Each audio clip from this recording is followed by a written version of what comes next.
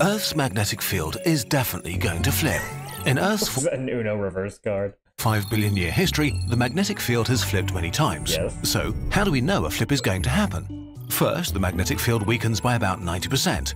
In that case, you might see multiple North Poles, as your compass isn't sure. For us humans, this phase is much more dramatic than the actual flip. A weaker magnetic field means less protection from harmful space radiation. Okay, it's not going to be that much, but yes, UV doses as well as ionizing radiation doses are going to go up, especially in higher elevations. Not dramatically, though. Communication satellites in higher orbits start to fail. GPS, banking, and exchange won't work anymore, and the internet would be disrupted. If we don't prepare for it. So all this stuff is going to happen because the magnetic field is weaker and we're going to be more vulnerable to space weather events such as solar storms. On Earth, the probability of skin cancer increases, and the internal compass due to the higher dose, whose navigation depends on the magnetic field, is impaired.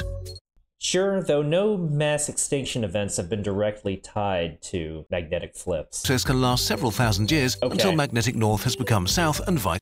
It's a slow process that you have time to adjust for and implement your procedures. Nuclear power plants, for instance, have grid instability procedures associated with space weather. Not a doomsday scenario, but it's certainly a possibility that we need to be aware of.